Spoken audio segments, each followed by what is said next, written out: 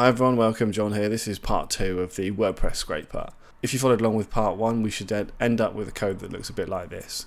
All I've done is I've actually changed it to xlsx to export to not CSV. We had some problems with the data coming out in CSV in a bit of a funny format, and we were missing lines, so that's resolved with save to XLS. So if I run this, you can see it's saved and all is working fine. So the first thing that we'd want to do is we want to tidy our code up a bit and turn it into functions. So the first one I'm going to do is here, and I'm going to take all of this because this is where the URL is and this is where we do our request to the server. So I'm going to indent that, and here I'm going to call my new function. I'm going to go and I'm going to call this request.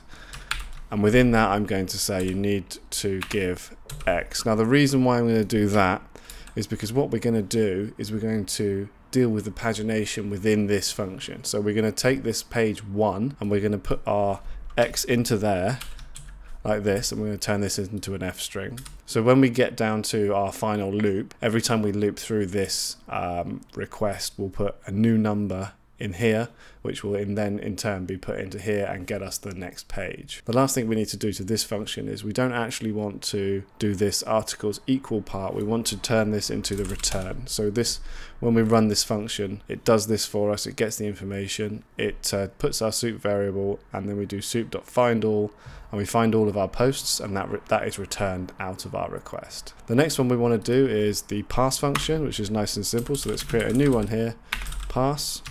And within this, we want to give it a variable. Now I'm going to call this articles.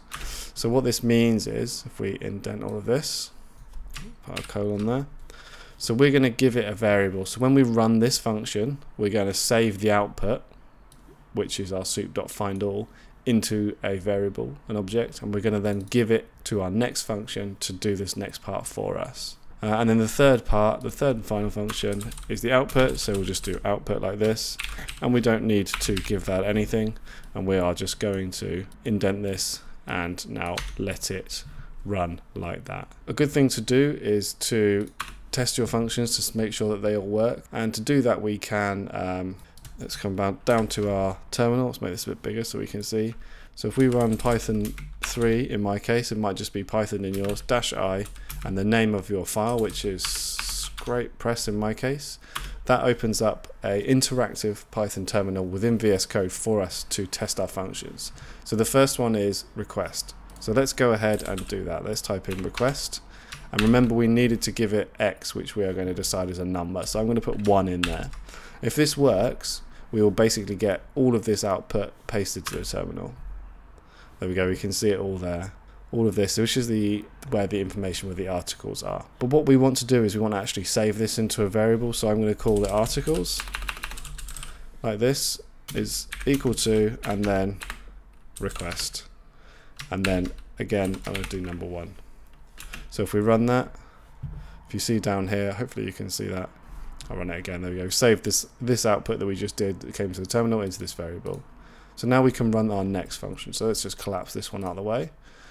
So we can see this one is the pass one, which means we are doing for item in articles. We're getting the title, date, author, and link, and then we are creating our dictionary with our link with the href here, which gets us the actual href tag attribute, in the element. So now we can do pass and then give it articles that we just created, and we can run that, no errors. And now we can just do output, and we can run that, and there we go, save to xlsx. So if we come out of this view and we go, we've got an article list here. So if we go reveal that in Explorer and open that up, you'll see that we've got our Excel file with the title, the date, the author, and the actual link. So let's close out of that. The next thing that we would want to do is to deal with pagination.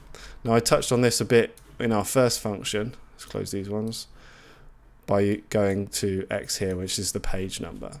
So if we copy this link again and go back to the actual website, okay, so we can see that we're back on the first page of the website. Now it's actually chopped off the /1 page with on the URL because it's obviously defaulting to this one. But if we were to go to, let's say, the last page, which is 85, you can see the URL up there, /85. We want to find out what happens when we go to 86. We want to see what sort of an error it is. So if we type 86 in here, okay, great, so we get nothing found. Now in some cases you can do a try and accept error within your while loop, and when it doesn't find anything that you're doing your find all for, it will raise the error and you can break out of your while loop. But in this case, if we go to inspect, make this a bit bigger, what we are actually searching for is an article, and this actual nothing found is an article class, so that will cause us problems if we do try and accept. But what we can do is we can actually do a length, and if the length is 0, we know that there are no more articles on this page, and then we can just do an if statement. So I'll show you what I mean now. We can collapse down our functions because we know they all work. Underneath we would want to do a while loop, so we want to do while true, and now what this means is this is just going to run forever indefinitely until we break out of it. So then we would want to take what we put into our terminal down here, so articles like this, and then we had the pass, which worked fine, and then the output. Except with the output we need this to be on the outside of our while loop, otherwise we would create a new Excel file for every page that we loop through, as opposed to the total articles for the pages at the end. So the one other thing that we need is, because we want to loop through all the pages, we want to turn this back to x, and outside our while loop we're just going to put x is equal to 1. So what that is that means the first time round we're going to put 1 in here. So when we get to the end of our loop and we go back to the beginning, we want to add 1 to x. The easiest way to do that is x is equal to x plus 1. So what that means is that every time we go through one iteration of this loop, it adds 1 to x. So that basically gets us the next page number. So let's check out the error handling. So we said that we have, okay, so if we start on page 84, and if we put in, let's say above all of this, we'll put in a quick print statement, which should tell us what page we're on. Page, and we can do another f string, so we can put our x in there like that, and the f at the front, which will tell us what number page we're actually on, and the number of x. And then underneath our articles request, if we do print length of the articles, then that will tell us how many it's found on that page. So what we'll see down here when we run this is, after we get past page 85, it'll go to 0. Look, I'll stop that there. So we can see right here that page 84 had 12 on it, 85 had 5, and 86 had 0. And we got all the way down to page 90 and we're still going and we're not finding anything. So what we can do is we can put an if statement in here. So we can go, we'll keep that in there, and we can do if the length of articles is not equal to 0, pass the articles, and if it is, else we want to just break.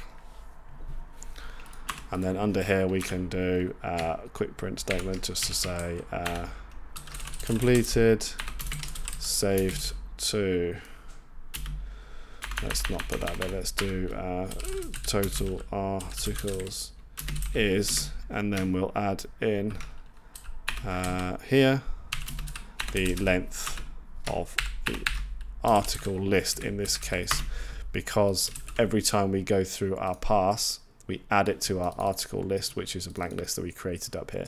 So we can just put this in at the bottom to tell us how many there are. So we can do, let's leave it at 84. So 84 was 12, 85 was 5, so we should end up with 17, except I've done that wrong. We were just missing this bracket here. So we can now run that. And we're on page 84 every time because I've made a mistake and I've managed to remove my x is equal to x plus 1. So you can see we were just stuck on the same page over and over and over again.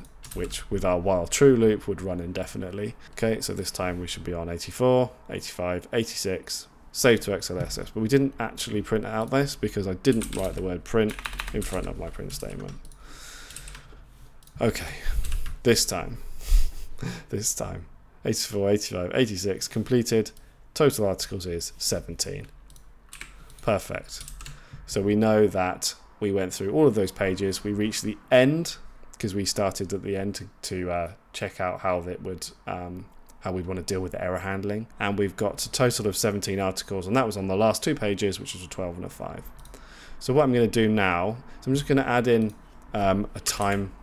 I'm going to import time because I'm going to put a little sleep in between each request just so we slow ourselves down a little bit. I'll put it in straight after this. I'll just do, after here we'll just do time.sleep. And we'll just make it, we'll make it 1.5 I think in this case, and that will just basically slow our request down to the server instead of hammering through it, all of this. So I'm going to set x is equal to 1, and I'm going to let this run, and we will see the output at the end. So there we go guys, we can see it's worked through all of the pages from 1 to 86, not including 86. What I had to do is I actually had to change time sleep to 3 to give it 3-second gap because I was hitting the max retry, so just be aware of that. So that's it for this one. I hope you've enjoyed this 2-part series.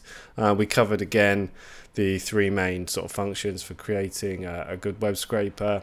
We did some parsing with BeautifulSoup, and we've dealt with pagination and looked at how to work out how you get to when you get to the end of the pages to see how the errors handle. So thanks for watching, and comment if you've got anything to say, hit the like button, and consider subscribing. There's more web scraping content to come and plenty already on my channel. Cheers guys, bye.